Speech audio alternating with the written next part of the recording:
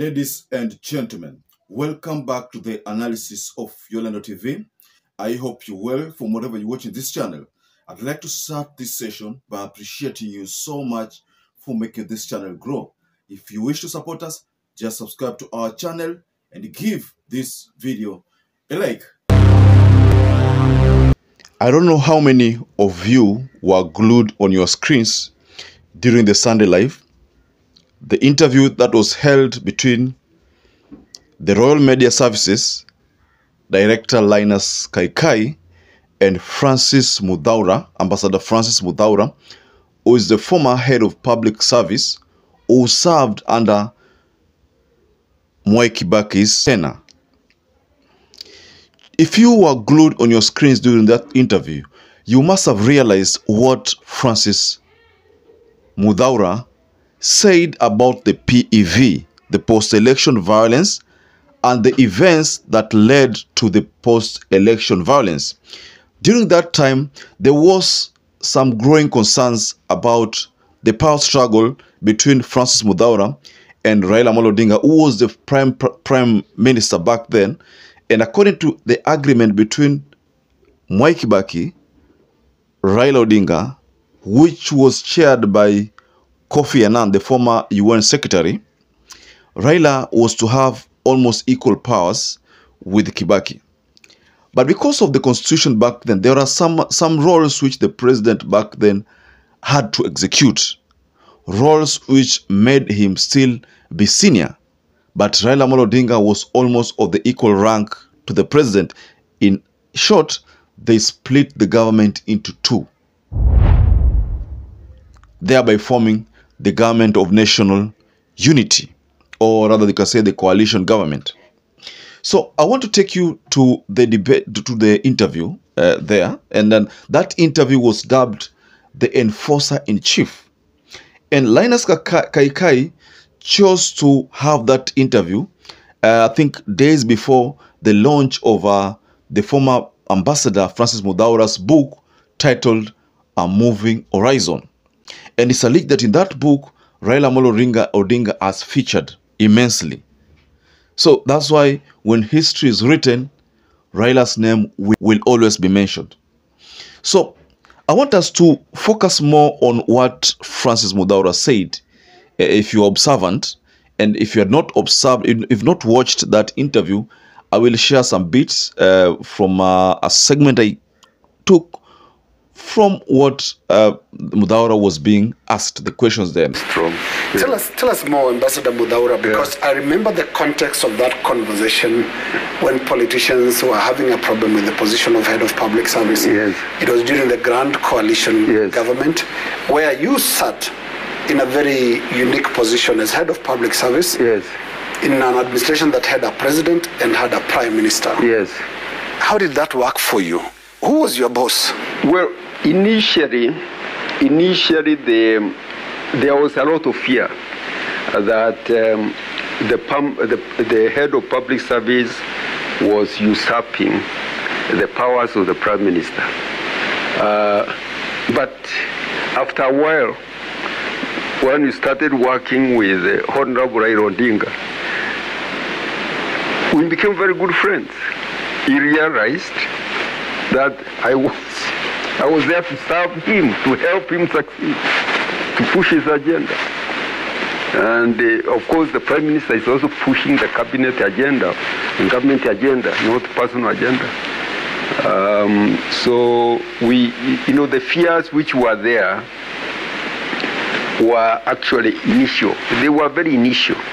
But later on, I think even the Prime Minister valued the office of the head of public service. And if you looked at how Linus Kaikai was asking the former public service, the head of public service, then you will realize that those questions, most of them, hazikuwa zimeandikwa chini.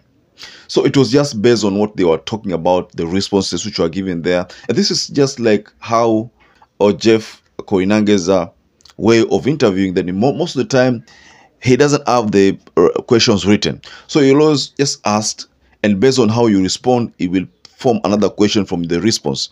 So that is what I could detect in Linus Kaikai's way of interviewing Francis Muthaura.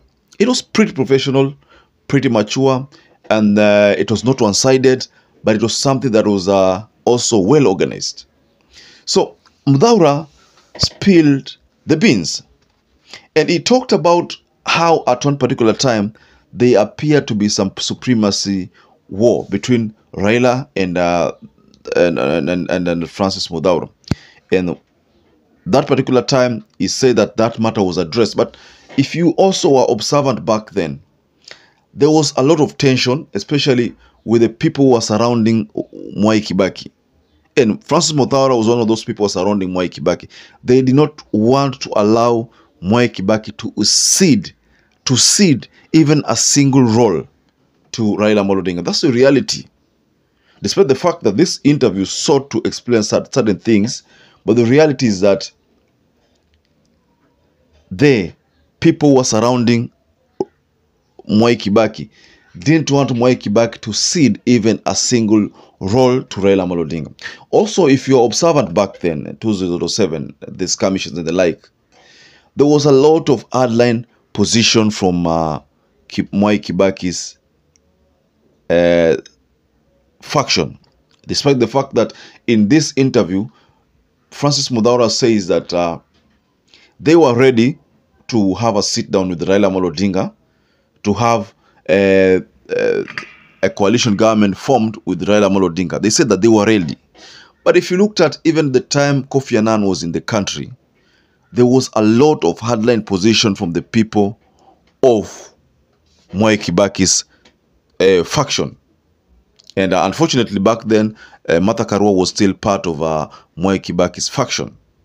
But then, if you're also observant enough, then you must have realized that Kofi Annan, in his own Solomonic wisdom, realized that the best thing to do is to convene a meeting of 3 people, Raila, himself, and Mwai Kibaki. Then they can break the ice there.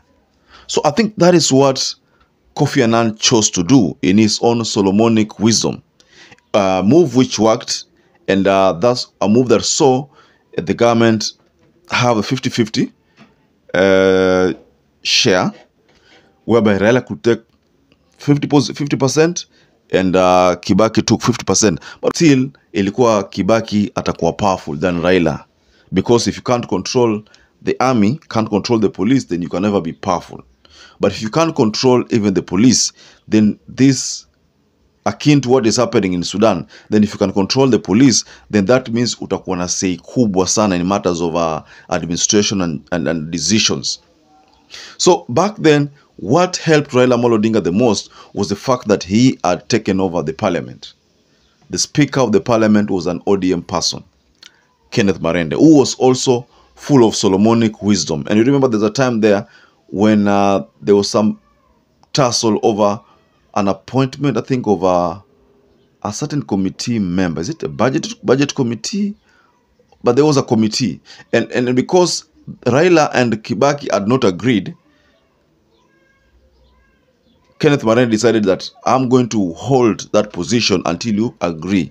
So when the time you agree, I will relinquish the position to that person whom you shall have agreed upon and given her. So that time, Marende was a bit Solomonic in how he made decisions, and he managed to contain. He realized that he was the person now that Kenyans needed. And Marende, if at all, right now, Wetangula would have played the role of Marende back then I think that a finance actor ingepita, because he could have taken it back, said that this thing is not supported by Kenyans, so look for a plan B. That could have been the best thing for Kenyans. But look at what we have. We have someone who is only biased and relying and only championing the government agenda, so not realizing that the 2010 constitution gave parliament mandate ya kuamua, not to be controlled. Wanaweza amua, just like the judiciary can make a decision about government, about high support government. But what we have right now is a parliament that is only working for the government, for the executive. So, ladies and gentlemen, what do you make from what Francis Muthaura said in that interview? Do you agree with him?